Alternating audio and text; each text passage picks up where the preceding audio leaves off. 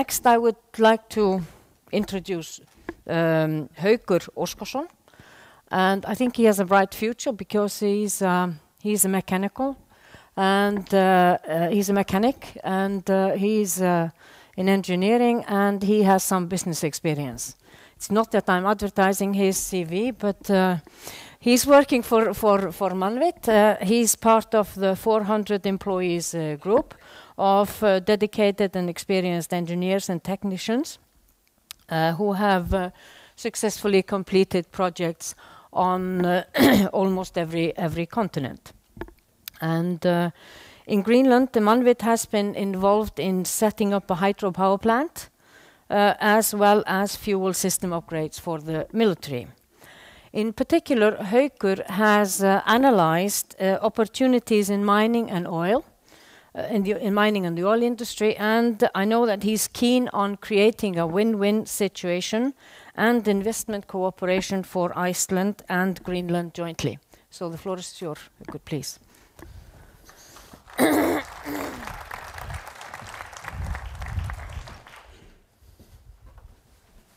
Thank you. Yeah, I call it Greenland Iceland investment and cooperation opportunities, and that is part I want to emphasize on. I will take a look at the cooperation up till now on construction. I will not take a look at all the social and healthcare and that those aspects that has been going on for many years. I will take a brief look at the minerals, oil and gas, processed samples, and then I will come with a processed sample where we can collaborate on.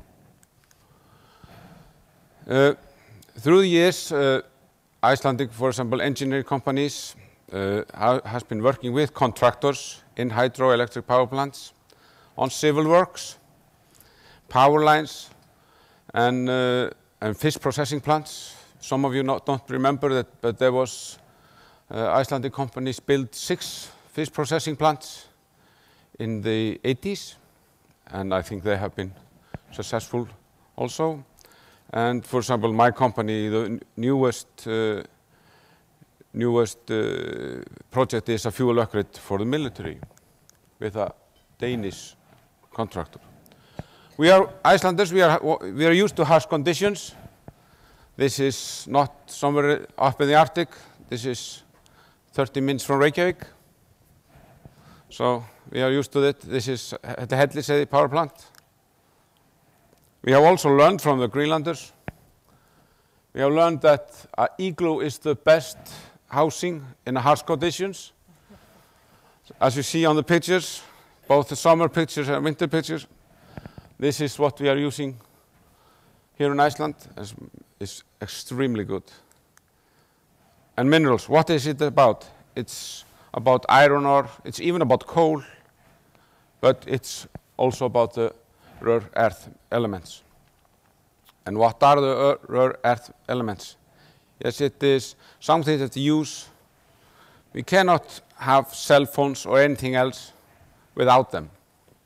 So the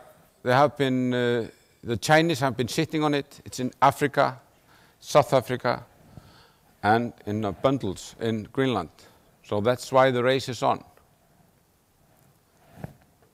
That is how it looks like after it has been processed from the ore. In Greenland, there is 3 stages in the licenses for minerals. We have prospect licenses, exploration licenses, and exploitation licenses. And according to the website of BMP, the prospect licenses are non-exclusive. They are lasting for 5 years, and there has been given out 21 prospect licenses up to now. On the exploration, they are exclusive for the area. They are for 5 years, and they can be extended for up to 16 years. There are 94 exploration licenses in Greenland now. And exploitation, they are exclusive, of course. They are for 30 years, and there are 4 exploitation licenses given out. So This is, as I have learned, that these minerals are both in open pit mining, as we are used in Iceland, just for gravel, as this picture shows, or they are a shaft, as a mine with a tunnel. There, on the east coast of Greenland, there are 11 companies with 16 exploration licenses, covering nearly 9,000 square kilometers. And you can see on this map, is there a pointer here? No. Oh, on the map, if you can see on the map where we have marked the white boxes, and there are colored spots. There is the areas where the licenses are laying. On the west coast offshore, that is the oil licenses in Baffin and Disco Bay, and up there is on the east coast is the Canamas area, the oil exploration area that Heiðar mentioned. So as you see on the east coast at least, these are our very close neighbor. Oil exploration. On the west coast, there is a EIA, environmental impact assessments, in progress, and we have not confirmation, but rumors from two big players that they will start drilling in 2014. And the infrastructure needed, how will it be carried out? Of course, on the west coast in Greenland, there is an infrastructure in place. And I hope that the Greenlanders will follow the advice that we have been giving, that don't invest until you find the oil. That you make use of what you have for the initial drilling. But on the east coast, as Heiðar mentioned, the situation is quite different. On the east coast, there are the big players are there. The BP, Japan International Oil Company, ExxonMobil, Shell, Statoil, Chevron, and of course Nuna Oil, in Greenland. And they had the pre-selection rights, and the expression of interest date was they have a pre-selection rights, and all of the companies this winter used their rights, and they selected the plots. What they call the ordinary round is that other companies can apply. The expression of interest is the 15th of June this year, and delivery of application is 15th of October this year. And just how big is this? You maybe remember that this winter the Norwegians, they made an estimate of the Drake area. 10 billion barrels, and we were very happy with it. 6 million was estimated Icelandic side and 4 billion on the Norwegian side. It is estimated there is 31 billion barrels only on the east coast in Greenland. So that's a huge, it's only an initial estimate. And the pack ice, that is a big issue, and there are a lot of skeptics about this because the pack ice is so enormous on the east coast. The pack ice problems have been tackled in Alaska and Russia with a solution like this. Sorry about this, not a very good picture. But basically what this is a concrete island put out if the oil field is not that deep, that is a shallow water. You put out a concrete island and the rig on top of it, and basically this is similar what we did in but in much smaller scale. We can correlate to that what we did at Kolbeinsey at that time. But we make an island out of concrete that wears and tears maybe in 20 or 30 years. But after that we have extracted oil, we can take it away. But this is the solutions that we will be seeing in the future on East Greenland. Future cooperation. It can be on processing and bulk building in Iceland. We can have a future cooperation, of course, in oil and gas, as we have been talking about, infrastructure, power, data centers, and IT and communications. Iceland has developed, for example, for this fishing fleet, a unique system for surveying all the fishing fleets.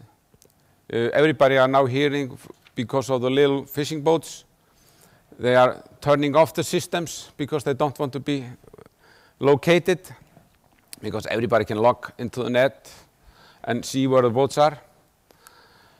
We are used to harsh conditions. This is taking this winter in Síðari. You can see on the faces of the workers how extremely cold it is. This is a drilling operation in Síðari. A typical mining project in Greenland is something like this.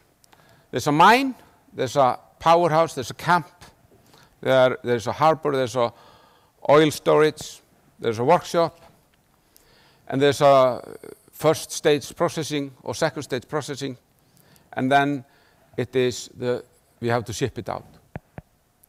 And in some places, the window for shipping out is 4-6 weeks. So it has to be another location that take the smaller cargoes from the specialized vessel that comes in, and we build up the bulk cargo. And that can be done, for example, in Eyjafjörður. Out in Disnes, on the west side of the fjord, there is a development area made by the harbor in Akureyri and others. This could be the location, and we can have a build-up, we can have a further processing,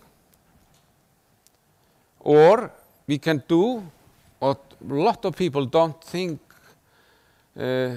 realize, that is in Iceland we have a vast experience and know-how in smelting or melting metals. We not only have the aluminium electrolysis smelters, we also have the furnaces at Grundartangi. There's a vast experience and know-how running these companies, and this is something that is worth a lot of money, and the reputation we have from that. So, but how can this be done? Of course, I think the same applies for Greenland as for Iceland. We are saying, why don't we process our aluminium further? Why don't we process the fish further, and the meat and the wool and whatever? Why don't we get more out of the value chain that we already have? This applies also for Greenland, I'm sure. So to do a project like this, we need to have a cooperation with Greenland. We need, for example, with oil services on the East Coast, the Icelandic government and the Greenland government has to come with an agreement that there is a win-win situation, that everybody get their share of the business that is going on with Greenland. You cannot, it never works that we have, I want it all. So I think, for example, a project like this, that we can have a the first process in Greenland, the granulating, for example, and then the bulk building, or the further processing in Iceland, because we have a lot of potential in this. This can be done by governmental negotiations and treaties. And here is it in kilometers where we are, as Heiðar has gone through also. But my conclusion is, based on our good cooperation, Greenland and Iceland have a potential to work together in the future. I'm sure of it. It's not only on construction and some of it is healthcare and even chess and whatever it is. Iceland has experience in making a mega project and dealing with large global projects. We have the experience, and experience meaning we have made some wins and we have also made some mistakes. And I think Greenland can learn from that. Iceland has a limited resources in minerals, limited, nearly none, but has a know-how, manpower, a well-established power industry. Greenland has a bundle of earth resources and unharvested power. Greenland has limited manpower, but together we can make a win-win situation out of this. If we don't have the attitude that we want it all. Working with Iceland, the communities in Greenland will go stronger. That's my belief. Thank you.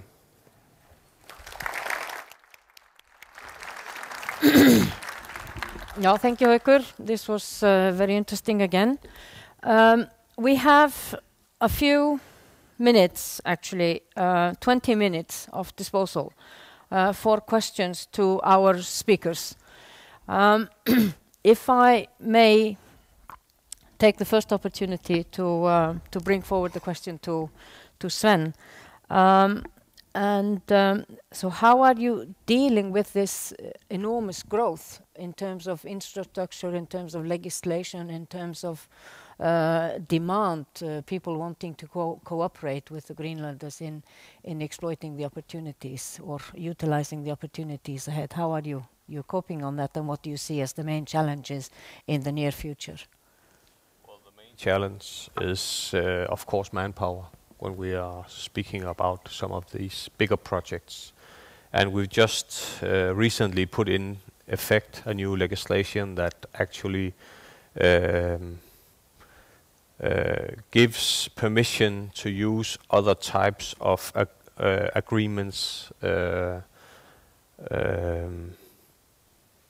like the worker unions agreements on wages and everything, that you put that into default if the project is of a certain size, because we don't have the manpower to actually be to be really interested in putting in bids on the construction elements of these different kinds of projects. But we will take many of our employees that are in the fishing factories and move them into these new jobs when the projects are built and ready for production. So that's how we're trying to cope with it, because our fishery sector is not that efficient, because you by law put on a certain amount of the catch that they have to land on onto shore to employ a lot of people. So we artificially have a lot of employees in the fishing sector, but it doesn't give sense when you're competing with a lot of other countries in this sector. So we want to put those employees into more beneficiary sectors. So that's how we're trying to move around in regards to jobs and value creation. So maybe again, if I can continue, I'd like to ask you one question, Heiðar Már. In terms of the currency controls now, many things are happening fast in Greenland, and now we have currency controls which are to a certain extent, and of course limiting our opportunities to participate in the investments in Greenland. Do you think that will damage us in the near future, and will we lose the train if we don't change these policies in the longer time? Yes, absolutely. I totally agree. The biggest obstacle in Iceland towards a healthy and sustainable future are these capital controls. We've seen, unfortunately, investments in Iceland collapse to a level as they were in the 1950s, when this was more an agricultural society. So this is practically unheard of internationally. Then we have this enviable position in the Arctic. We have these excellent neighbors, and there's very little we can do. Of course, as I see it, we should also get investments into Iceland. But for a fruitful relationship between Iceland and Greenland, we have to commit capital. We cannot just go there and say, we're going to help, we want to work with you. We need to put the money where our mouth is. And we need to commit capital. We have capital here. So institutional investors in Iceland, I'm sure they're quite keen to participate in long-term projects. Infrastructure is such a project that your payback time is 10 to 20 years. It's not like the current Icelandic stock market where it's maybe 2 weeks. But it's more sustainable for sure. So I just hope we have the opportunity to invest something that's less casino-like and more built for the future. Haukur, I'd like to touch upon shipping with you. You mentioned opportunities for shipping as well, and I believe Heiðar Már mentioned that we could have in business that we could have big shipping, transit harbor, and Heiðar Már mentioned a gigantic shipping company to set up a base here. So, what is your view on that? Having a gigantic shipping company basing here, and maybe a foreign one, also in view of the political situation in Iceland and sort of what shall I say, not necessarily the most favorable conditions for welcoming outsiders. I totally agree with Heiðar on his view on this. This can never be done without an international shipping company. What we have in Iceland is so miniature in comparison what we are talking about. With the two major shipping companies here, that is totally irrelevant to this discussion. So, in my mind, there's nothing wrong with taking a big international shipping company if they want to come and see this as a preferable hub. So I say again, totally agree with Heiðar on this. So we should be cooperating. Sort of which companies might actually come in. Those are the companies which have the biggest things at stake. So of course we knew that the Snow Dragon, which was on one of my pictures here, they came last year, and the big Chinese oil shipping company COSCO has expressed interest in doing something in Iceland. And on that topic in itself, it's interesting because some people think, well, the Chinese are coming, they will just swallow us. And I think in that regard, we have to be a little bit self-assured because we are a sovereign nation. And if someone comes in on our shores, he will have to apply to our laws. It's also that we have all these international agreements, all these bilateral agreements. We're a part of NATO and other things. So our position is very strong. So I don't think we should be that much afraid. We should be open to everyone. But as long as it is commercially sensible, and as long as we hold the ultimate decision power, I think it's very good. And I believe that's similar with you in Greenland. Yes. Well, in regards to Greenland, we are of course very aware of our limitations, our economy, our lack of ability to invest in these projects ourselves, both as our governments or municipalities or companies. So we are of course welcoming investors from outside, but we also put up front that we want our fair share because it's our resources and it's our country. So if they can live with that, we welcome them. Has Greenland in general formulated an investment policy for the country as a whole? No, it hasn't. Well, maybe we should open up for questions out in the audience. So please raise your hands and say your name and put forward the questions if you have any questions. The sound of silence. Okay, Stefan, please. Yeah. Yes, hello. Yes, hi, my name is Stefan Sigurðsson. I'm with VIP. I want to ask you, you touched upon it, but I want to ask you, so what's your opinion, Sven, on how to strengthen the ties between Iceland and Greenland? And I also want to know, because Greenland has often in Iceland been associated with Denmark. You know, what's the role of Denmark in, you know, are the Danes in some way in between Iceland and Greenland, or can we just strengthen the ties directly? Thank you. Well, thank you for the question. It's well, there's different notions about the relationship to Denmark, and I'm on one side, and there's also somebody on the other side. But I think that we are in a need on our way to independence to define ourselves and our own partners to work with on these issues.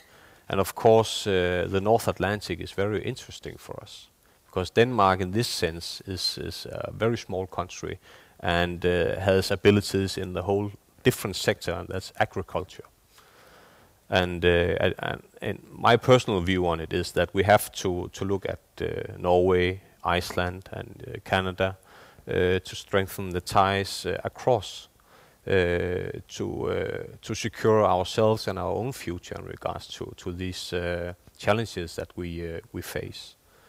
And in regards to Denmark, some are trying to withhold the interest from the Danish side and try to mobilize their own government and their own business community to put up funding for being more interested in putting in investments in Greenland to withhold the ties. Well, I think the train is leaving, because the other countries, for example China, the US, and even the EU as an entity are more upfront and more advanced in their negotiations with Greenland on this.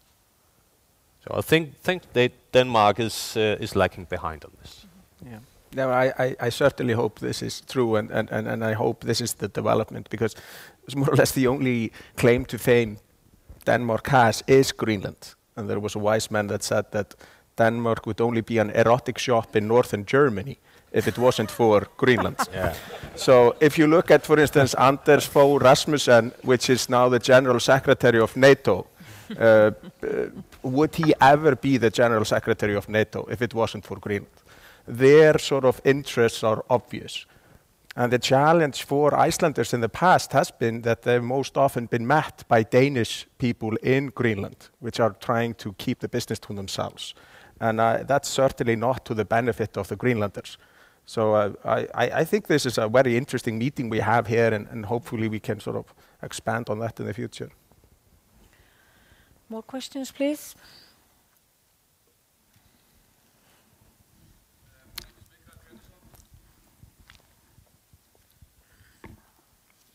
My name is Mikael Gretarsson from Iceland Air Cargo. I'm just wondering, for Sven, from Greenland perspective, to seek services here in Iceland, do you see big value in it, and do you see that you will be seeking the service from here, especially for the East Coast? And logistics, especially? It looks natural for us to do it, because there is already a build-up of infrastructure when you take the airline connections, and but I think it has the frequencies has to on the number of flights and the seasons of high peak season in regards to flights. There has to be a build up on that also. For example, when I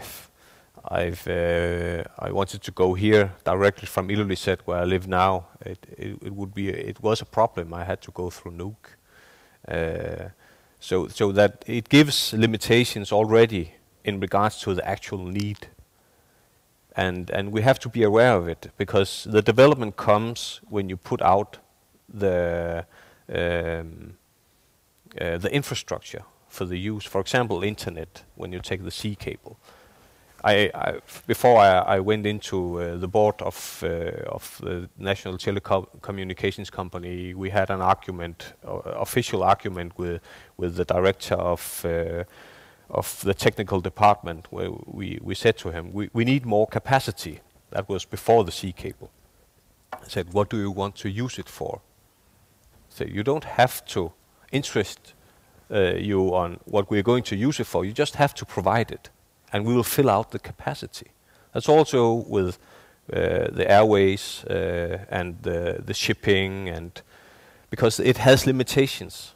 And you look at it in Greenland on the shipping side, we have the national shipping company, Royal Arctic Line, and it gives limitations on the shipping on itself, because of course it wants to protect their own business, and it wants to direct the way that we use the shipping company.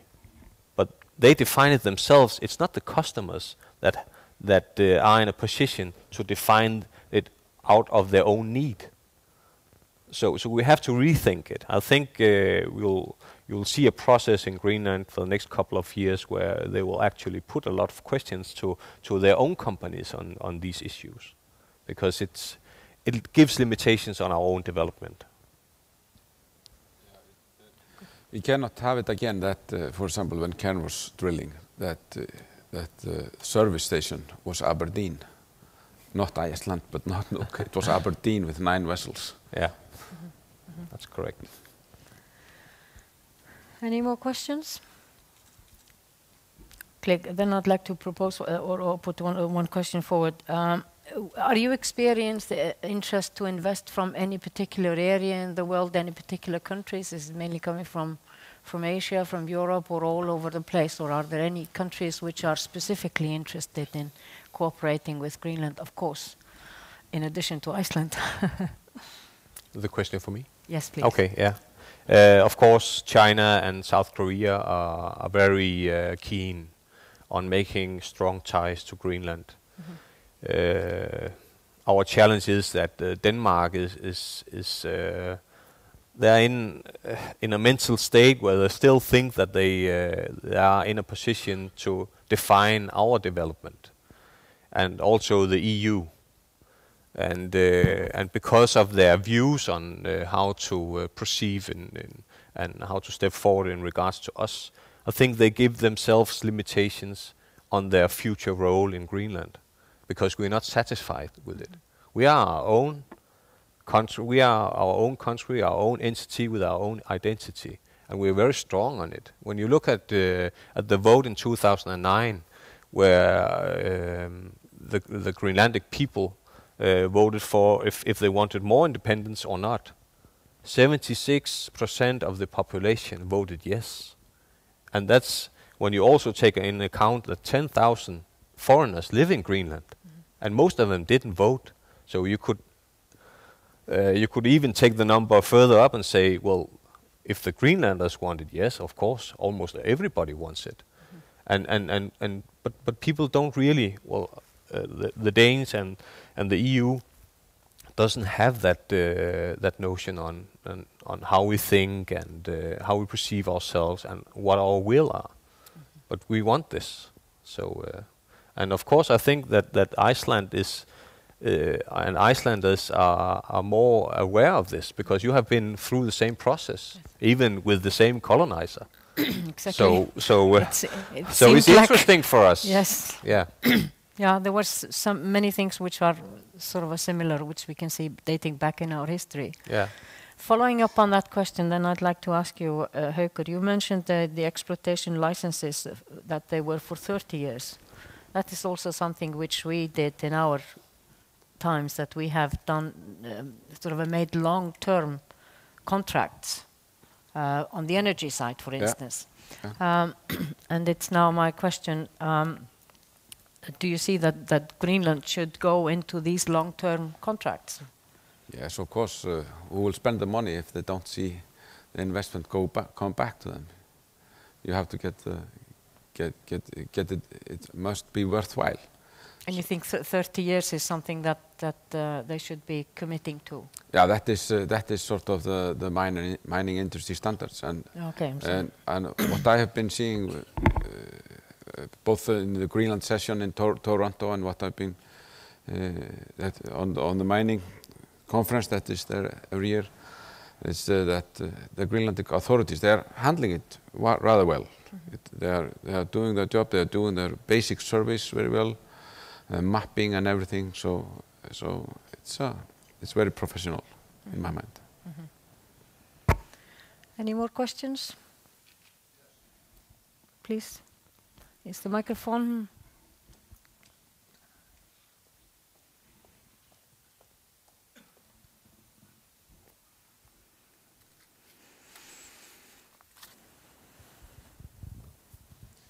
Thank you. My name is Kjartan Gunnarsson. I just wanted to ask Mr. Svend, and well, first I would like to thank you for your very balanced and interesting lecture. But now we have just recently seen the Arctic Council and conference in Kiruna, was it? And there was the Greenland government excluded by our very good friend, Mr. Carl Bildt, the arrogant Minister of Foreign Affairs for Sweden. How is the Greenland government, do you think, going to react to that very unfriendly decision? Well, we took a very simple stance on that, and that we boycotted the conference, and we put it up openly that we needed a place at the table and not at the side. And now they're struggling in Arctic Council with this, but we are very firm on it because we really need the recognition. So it's a process now, but we put it out there, and now they're struggling it with themselves. Yeah, I actually have to admit I grew up in Sweden, and I should be friends with Sweden, but I'm certainly not friends with Carl Bildt. He has given Iceland a terrible time, just so I share our experience. Yeah. And he even tried to block the IMF sort of assistance to Iceland after the collapse, and he's an awful guy. So we know that. Yeah.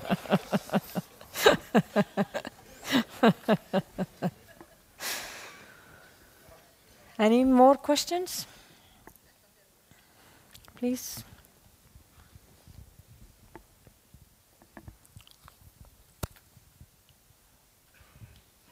Yes, thank you for your presentation. My name is Ingólfur and I'm a consultant here in Iceland.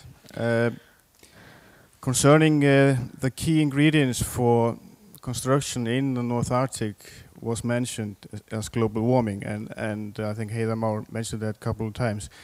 Also, he mentioned about the next, I think, is the most key ingredients. That's the power. Nothing is going to happen without the right power, even it's construction, oil, or mining. What you didn't mention, any of you in your presentation, was the possibility of exporting power from Greenland to key countries. I know Heiðar mentioned the cable, but there was nothing mentioned in or from the Greenland or Danish government's part. Are they willing to do so? And is the legislation in place? And do you see the possibility of trans-Arctic or transatlantic cable using Iceland as a hub for servicing Europe with green power, so to speak? Well,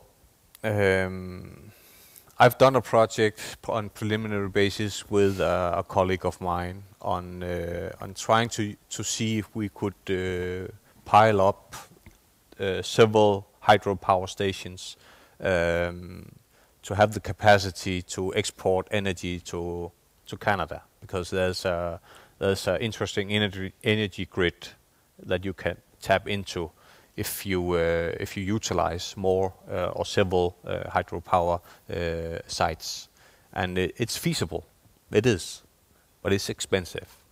But if you see it as the world market, and see who the players are, the Norwegians are very dominant in regards to the Nordic countries when they put in submersible cables to several destinations in Europe, and exporting and importing power, and it's of course possible also on the east coast of Greenland through Iceland and further on, but it's that not many that I know of that have done the preliminary surveys to see if it's possible or feasible and so on. But we have done it on the West Coast. The legislation are into place also in regards to if you build a power station, hydropower station. The legislation states that after 40 or maybe 60 years, depending on the actual commitments in the agreements, you have to deliver that entity back to the government. So it's possible for you to do it on commercial terms, but there's a delivery back period after 40 or 60 years. So that's also into place. And that project that drove that type of legislation was, of course, the Alcoa project, aluminium project, where there was a lot of questions in regards to lack of legislation. So you see many of these mega projects, they actually, when they are being developed, they also produce a lot of legislation work because it has to be into place before you actually can put those projects into production. So we don't put in something into production if the legislation isn't there. So it drives the legislation process also. And if we put it into an Icelandic perspective, we're talking about building an interconnector, a cable from Iceland to Scotland. It's around 1,000 megawatts, 1 gigawatt, and it would be like 1,000 kilometers or 1,100. But from the east coast of Greenland, if we go off from Nuuk or north of Nuuk over to Canada, would probably be like 1,500 kilometers. But the power on that side, you could easily create a cable that's 3 gigawatts, 3,000 megawatts, 4,000, something like that.